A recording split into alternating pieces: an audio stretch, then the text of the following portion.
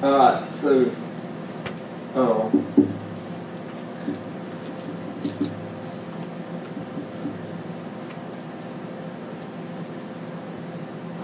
my nerves is going crazy right now. I'm going to talk about how God is always with us. And I'm going to start out with a couple of scriptures.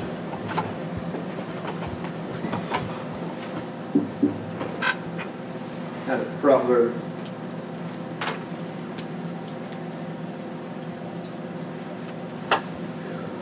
Five and 6. Trust in the Lord with all thine heart, and lean not into thine own understanding. In all thy ways acknowledge him, and he shall direct thy paths. And I'm going to go down to verse 12. For whom the Lord loveth, he correcteth, even as the Father, the Son, in whom he delighteth. So, he's telling us here, you know, to trust in him. But just because we trust in him, don't mean that we're not going to have storms and struggles. And over the past couple of years, you know, we've had a few here and there. On January 7th, 2018, it was on a Sunday morning. I woke up and I laid in the bed for a little while, which is, you know, that ain't real normal for me. I normally get up. All that. Well, Kelly Jo, she kept wanting to get up, you know, because she's my bed partner. So she kept wanting to get up, wanting some cookies. And I said, all right. That's why I get up. So I got up, and I fell up against the wall on my right side. And I was like, man, something just don't feel right, you know. And I couldn't see nothing because I didn't have my contacts in. So I got the couch on my right side, and I went to the bathroom, and I finally got my contact in, my right contact. Finally got it in. And I went there and told Allison, I said, hey, something don't feel right. I said, I'm not hurting, you know, or nothing like that, but I don't feel right. Well, she started looking at me, and she started smiling, because I was looking cross-eyed. So when she started smiling, I started smiling, and she stopped. And I said, oh boy, something ain't right. Well, the right side of my face wasn't moving, you know. And hey, about 20 minutes later, I don't know how many people was at the house. They was everywhere. So they put me in the ambulance, took me to Cordell, and they had, before I got out, they had a like iPad, you know, to sign for whatever reason. I can't remember what it's for. Well, I write with my right hand, you know, and I knew how to do it, and I knew what I wanted to sign, but I couldn't make my hand work for nothing. I don't know. So anyhow, the lady, she just got it and drew a line, and they took me on in there. And later that night, my vision, if I look in one spot, it was, well, I don't know if I said this before, but when my eyes was crossed, I was seeing double. I'd see one here and then one right above it. Well, that night, if I focus on a certain spot, then they would get back to normal again, you know. And I started walking where I, you know, keep my balance and stuff. And the next day, everything was back to normal. You know, my eyes was good, and I was walking and everything. And at this point, I don't know who all knew that they was thinking I had a stroke. You know, I didn't. They wouldn't tell me anything. But because as far as I was concerned, I had never been in the hospital that I really remember, and I don't like being there, especially Cordell. So anyhow, well, just so happened that night, the Georgia and Alabama game was coming on, the national championship, and I kept telling the doctor, I said, hey, or kept telling the nurses, I said, hey, y'all got to get the doctor to come in here, because I want to go home and watch the game. And finally, he let me go and all that stuff, and they checked me out, said everything was good. Luckily, I went to Atlanta, and they found a hole in my heart. And they went in and fixed that, and everything's been fine, since then. But having said that, I know a lot of people that's had strokes and stuff that wasn't that fortunate, I guess you would say. So that's one thing that got our attention. And the next couple I'm gonna get off of me, and I'm gonna put on Allison.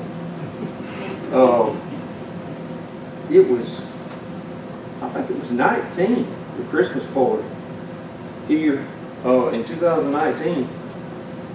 We had watched the Christmas play and went to the back, and she told me, she said, hey, she said, I got a headache, I don't feel good. She said, something ain't right. And she kept on, feeling worse and worse. And so I took her back to Fort Hill. And by the time I got there, I had to get a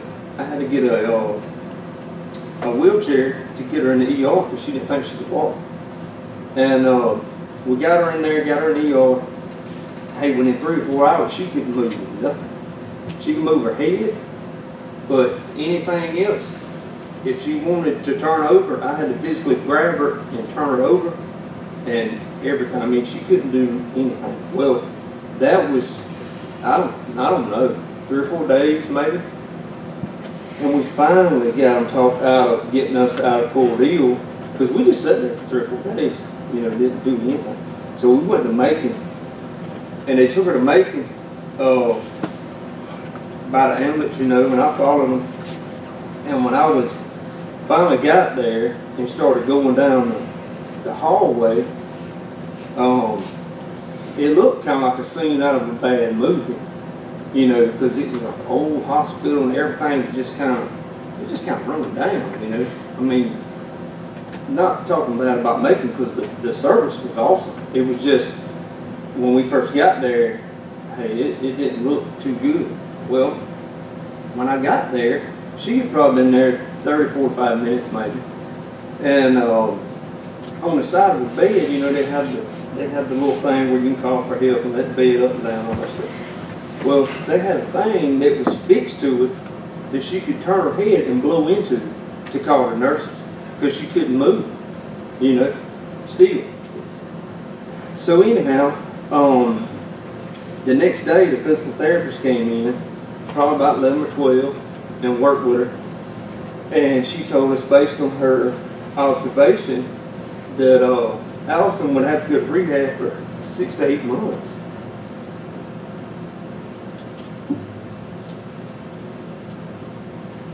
Before she could use her limbs and all again, hopefully.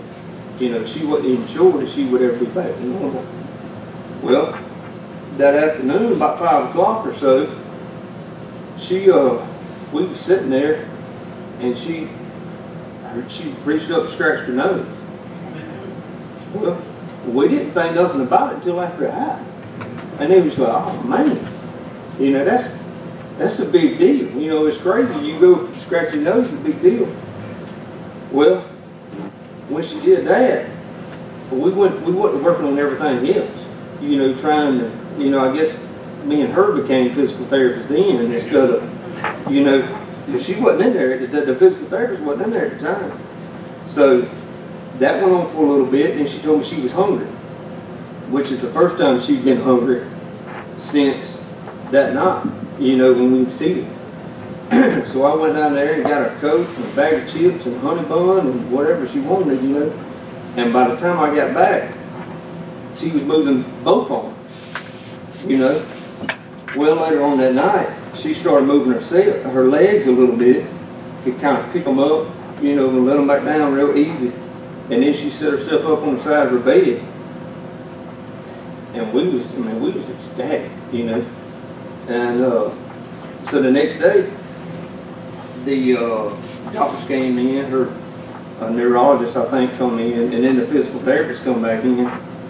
And hey, she told her, she showed her everything she was doing, and she told her, she said, if you can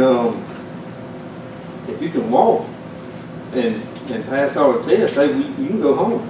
So I think we went home that day, actually. And you know, we talked to the neurologist in Atlanta, and he said that he has heard of that before, but most of the time it's just one side. It's not your whole body like hers was. But the next story I got, I say this for last because I think this is about the best one. It's always stuck out in my mind, and I wasn't even there. I had just left. But anyhow, Allison was sick for about 2 to 3 months around Thanksgiving. And Thanksgiving on into Christmas, after the first year or two, I think. And this was before we had any kids. And she was down there in Tiffany. And I had went down there so Suzanne could come back and get her stuff and do some stuff she needed to do around the house. And then when she come back, I left. Well, you know, since Allison had been sick, she'd been having these dreams about somebody in an orange hoodie, you know, and he would be like she would wake up and he'd be just standing inside the bed looking at her, you know, and you couldn't see nothing because the face was black, you know, and but he had his hoodie pulled up, and anyhow, I think it was 3 or 4 different dreams. Most of them he was looking at her. One time he had the blinds, you know, he was looking out the blinds, you know, and it scared us, you know, and we didn't know what was going on, you know, didn't know what was going on with Allison, none of that stuff. So one night a lady came in to do blood work, you know, and she was singing and humming and all kind of hymns and stuff like that. Well, they got to talking, and when she went to leave out of the room, she stopped like somebody was trying to talk to her, you know, and she just kind of shook her head and took another step, and she stopped again.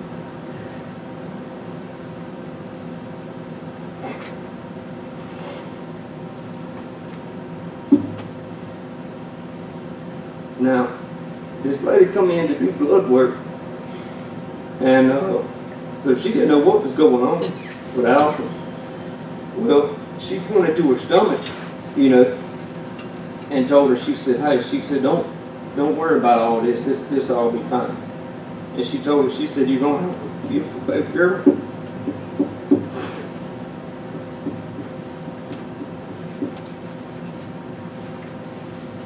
And I kind of dismissed that, you know, because like I said, we didn't have calijoids. And she said, and this was the thing. This was the thing that got me. She said, don't be afraid of those dreams you have. It's somebody watching over you. And nobody knew about these dreams except us, Mom and Daddy, and Daryl and Suzanne. And anyhow, they took a gallbladder out, figured out that's what it was, and took it out. And she got back home, and she had one last dream about that guy. And she said she was laying facing me. It's like the guy was behind her, like trying to pull her out of bed. And I guess that was it. You know, she hadn't had any more dreams, nothing like that about it. And then another thing is when they was telling Allison's aunt about it, she worked with Tiff Regional at the time. So she got the database and was looking for the lady's name and couldn't find it nowhere in there. And in December of 17, this is going to Reeves now. Reeves was 2 months old. Well, we got sent to Scottish Rite for testing and to put the feeding tube in. You know? And while we was there, he called RSV because RSV was horrible. It was everywhere. Well, the pediatric doctor that worked on the respiratory floor and all that stuff came in about 10 o'clock at night. And she was telling us how if you know, how the next couple hours would probably go, you know, based on him being so small and his health problems and everything he's had so far. And she told us that there was a good chance that he was going to go to the pediatric ICU and probably be placed on a vent, you know, because most of the kids they were seeing was in bad shape, you know, as far as breathing and stuff. Well, we called everybody and asked them to start a prayer. And the next, well, that night when they did that, they put him on very low oxygen. And they come in every 4 hours and did some treatments on him and all that stuff. And by the morning, they took him off oxygen, took his IV out, and he was able to get his feeding tube, you know, put in. And I mean, you had some kids up there that just had been sick with that stuff for a week or so, you know. And but I got a couple more verses I'm gonna read. This is coming out of Isaiah 43. But now thus say the Lord that created thee, Jacob, O Jacob, and he that formed thee, O Israel, fear not, I have redeemed thee, and I have called thee by thy name, thou art mine. When thou passest through the waters, I will be with thee, and through the rivers they shall not overflow thee. When thou walkest through the fire, thou shalt not be burned, neither shall the flame kindle upon thee. For I am the Lord thy God, the Holy One of Israel, and thy Savior. I gave Egypt for thy ransom, Ethiopia and Seba for thee. So, you know, I got to thinking about all that stuff, and our storms that we go through, they may not always be for us. It may be meant for other people to see God's work through us. Amen. And sometimes it's hard to think about it, that He is with us in the middle of a storm, but He's always there with us, you know, making us stronger. And hey, it don't matter if we're at work. All ours was in the hospital, but you don't have to be in the hospital. You could be in packaging. And so, anyhow, just whenever you have hard times or whatever, just know that the Lord's with us and He'll help us out. Amen.